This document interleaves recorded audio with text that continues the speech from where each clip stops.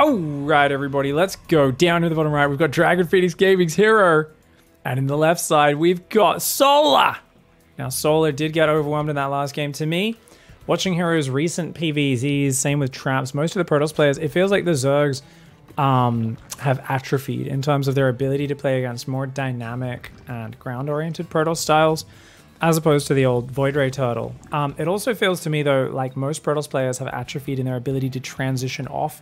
I just make Blink Stalkers and attack, or I just make Stalkers and Zealots and attack.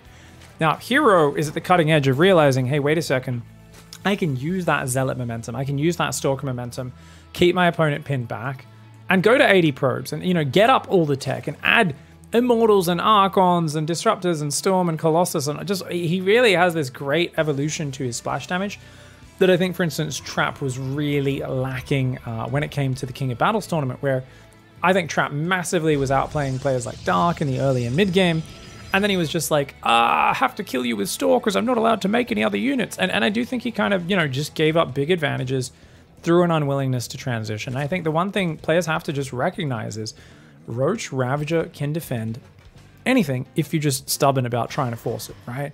The thing is, Ravagers are incredibly expensive, they're supply inefficient. Oh my god! Hold that thought.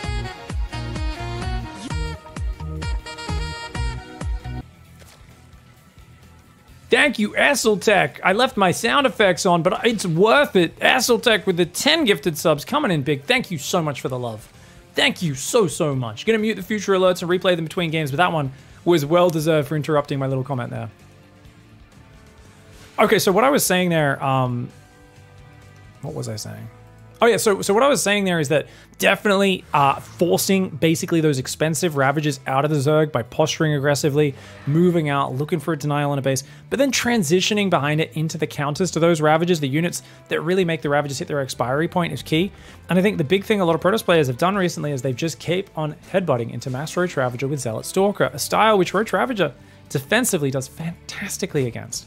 So it's just one of those things where if you think about theoretically, hey, I'm forcing my opponent to mass kind of early mid-game units that won't scale well in the late game, guess what? Go to the late game. Go to those units. Hero showed us last game how bad those units looked. Even though some Lurkers got out, a Viper or two got out, Hero is like, yeah, a couple Vipers and Lurkers ain't going to save you here, mate. Like, he just, too much Roach supply, too much Hydra supply, too much Swarm Host supply, and he just rolled on through it. Once again, he goes for the Phoenix, this time, of course, before the Oracle. As that first Oracle didn't do that much. A very quick third, as he loves to do, and good pylon positioning. A lot of Protoss players building them out on these weird diagonals. And remember, the edge of a Nexus, a hatchery, or a command center is curved. It's a circle. So you can't put a pylon there and then put a unit there. Units can just surround it. There's heaps of edge room on those corners. But if you build a pylon here, put the Adept there, bam, nice tight choke point, just like this. Nice tight choke point. Anywhere in this middle area. You do it on the corner, it's not going to work. Oracle does dive in with the Phoenix, guys, and he gets 3 drones. But he loses the Oracle. Hero getting a bit too fancy there. He should have flown straight north, but those Queens cutting off him on the retreat. That means he's got only 1 Oracle out right now, and he's going Twilight Forge. He's got a few more Adepts, so I think he might try and sneak some Adepts across the map. We'll have to see. Solar, known for his Zergling scouting. That's what he usually uses to ascertain what's going on. He sees a gas on the natural, so he knows it's at least 3 gases. Doesn't know if there's a 4th or not. More Zergling spotters going out.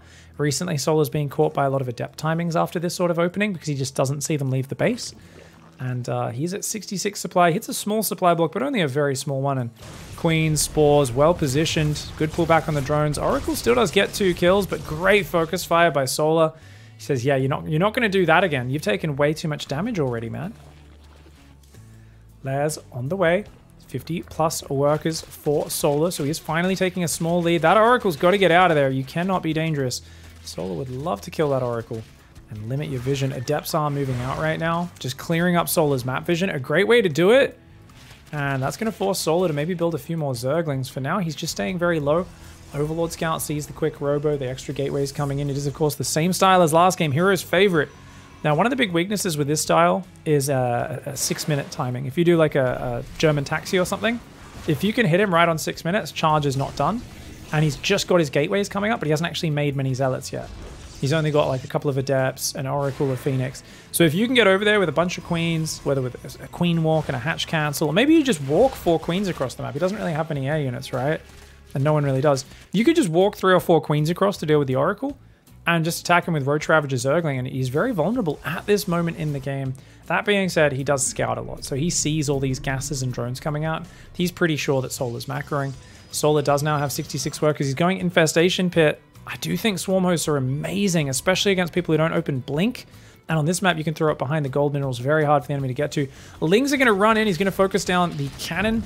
And a couple Zealots will warp in. He's going to go after the shield battery, but of course those Zealots and probes should be able to defend. Prism in the main gets deflected there. Nice plays by Solar. Zergling's cancelling a cannon, getting a shield battery, not too bad. Does put down a cannon, but no battery to replace the one that went down.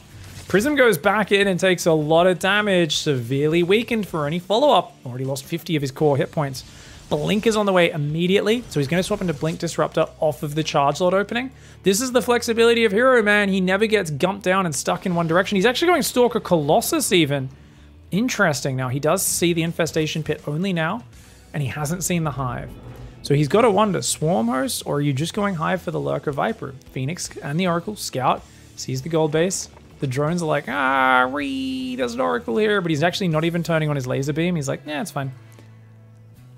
Depth's posturing. He's going to try and take out a few creep tumors, just slow that creep down. Cute way of doing it. I like this play by Hero, man. I'd like to see a 4th base, though. Obviously, Colossus Stalker seems good. It's really good at picking off some units here and there, but he'll need Disruptors to deal with the heavy Roach and the Hydras and the Lurkers. So I'd like to see him swap straight into Disruptors. He's still going Colossus.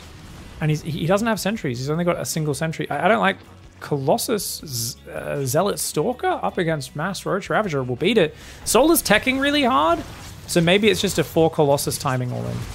And actually, that's probably it, right? It's just going to be raw firepower. He's just going to be like, no, I have 4 Colossus and I just kill you now. Solar wants to scout. If he sees these Colossus, that might tip him off that this is coming. He's got Vipers that'll be out in time, though. 2 Colossus are about to pop. I think he gets the Vipers in time. Changeling doesn't really see much. Zealot cleans that up. He's on 83 workers. Solar's been pretty greedy. Solar needs to just survive right now. He needs to start making Lurkers. And if he gets up enough Lurkers and Vipers and stuff, he'll be good. But he's building a 5th hatchery. He's taking gases. He's building more drones. Solar, this is a very scary push that it's probably going to be pushing out of Hero right now, surely, as these Colossus join the front. Yeah. He's taking a 4th behind it, but that's more of an afterthought. He is going to rally Disruptors in behind this. I do think Solar's massively in the lead if he stops this push, and he does look pretty well set up.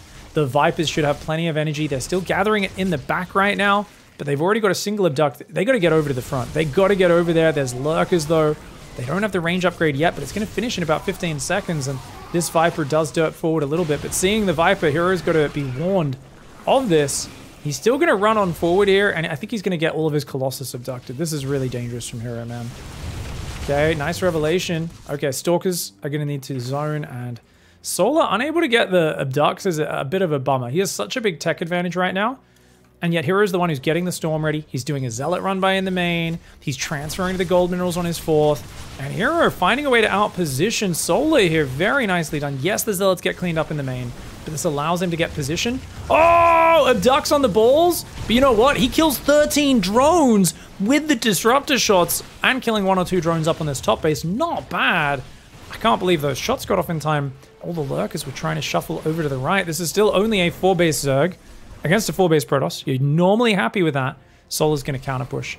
Right now, he's got nothing on that gold, though. These Stalkers are like, hey, wait, what?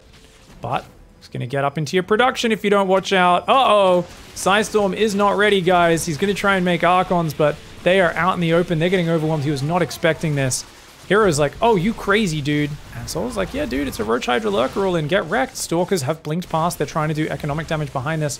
The Lurker count is not that high. It looks like some Hydras on the rally are getting cleaned up by the Zealot Colossus. Stalkers behind this as well, doing really well in the production line. More drones have gone down than probes so far.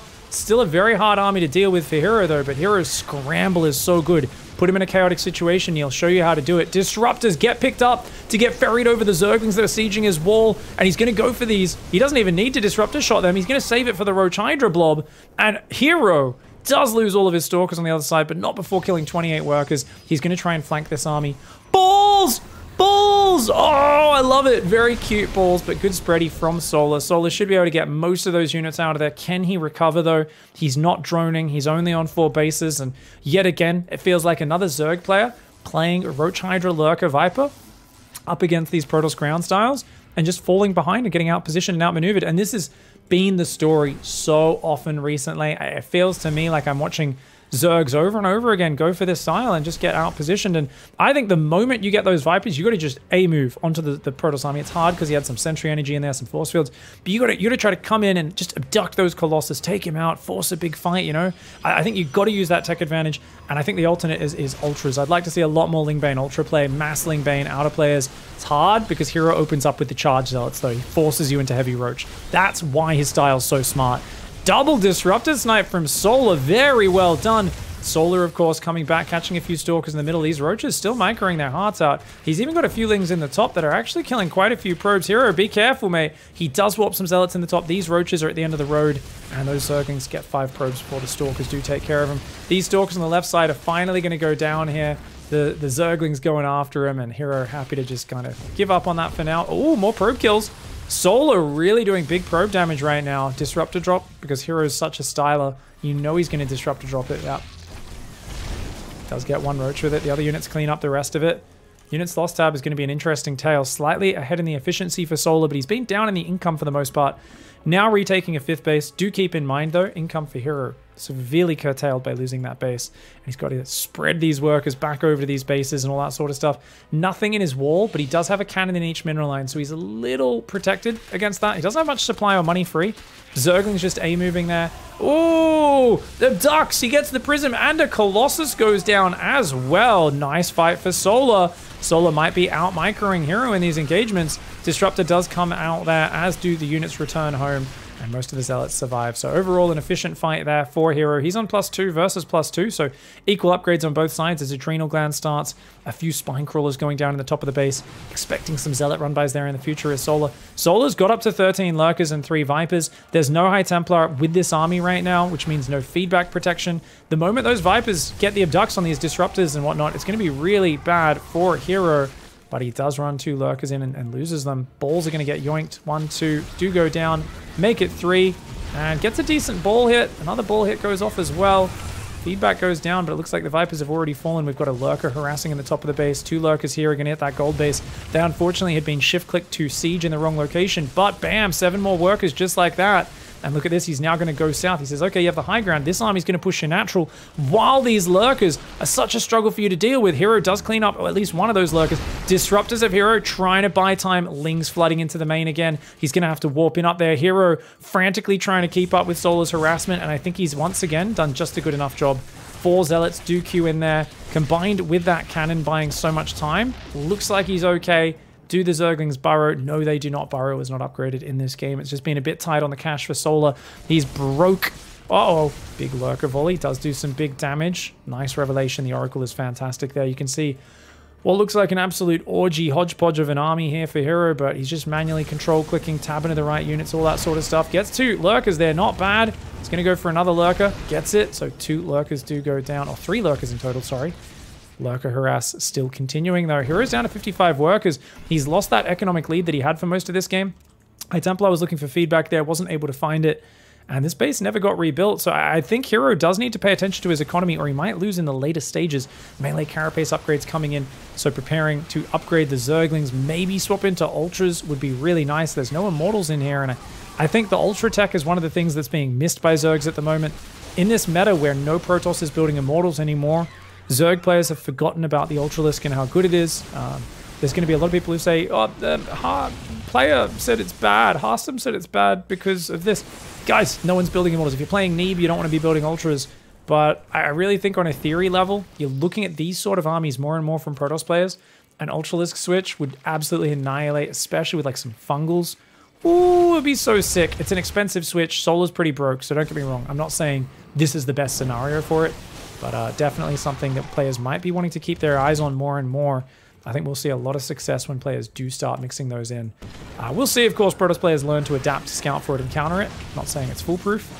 Nice. Lurker Nidus comes in, but good dodgies with those Nidus worms. And Gonna need to get an observer out. That's gonna get depowered potentially though. Ooh, okay, Hero is denying gold mining.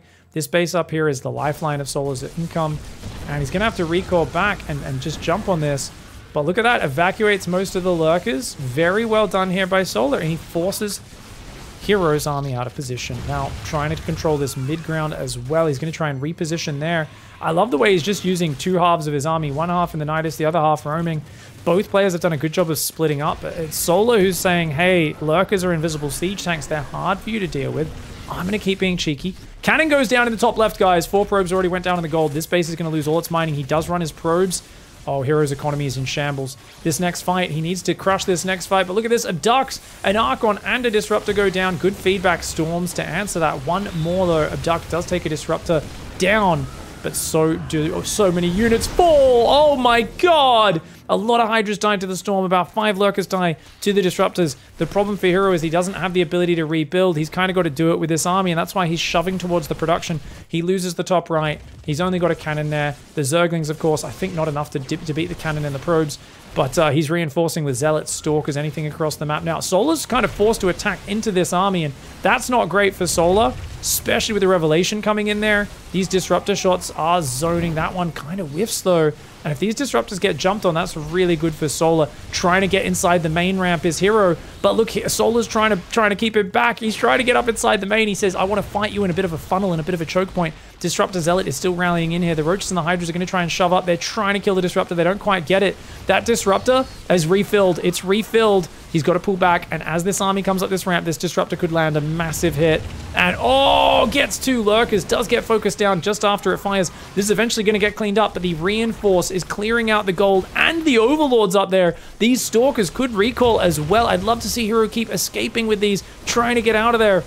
He's going to try and kill the spawning pool as much as he can. The Hydras are coming back down the front. Of course, that's all getting cleaned up. Spawning pool goes down to the very last shot. Hero, of course, microing to the last second, but the Vipers are here, guys. And he yoinks that Disruptor right next to itself to cancel its shot.